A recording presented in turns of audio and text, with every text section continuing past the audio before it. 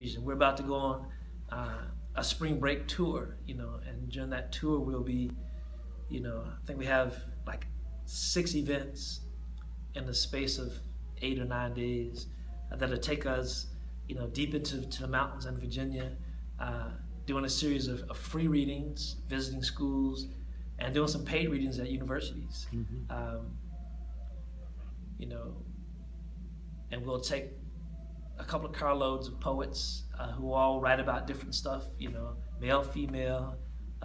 multi-generational, all vibrant voices that represent, other parts of the region that, fills in the gap. We have members from Alabama, from West Virginia, from South Carolina, North Carolina, New York, Georgia, Kentucky,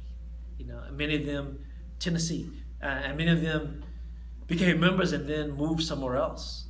to teach. So we have, members teaching at IUPUI, Chicago State University, Penn State, Berea College, University of Kentucky, University of Louisville, and continuing to spread out.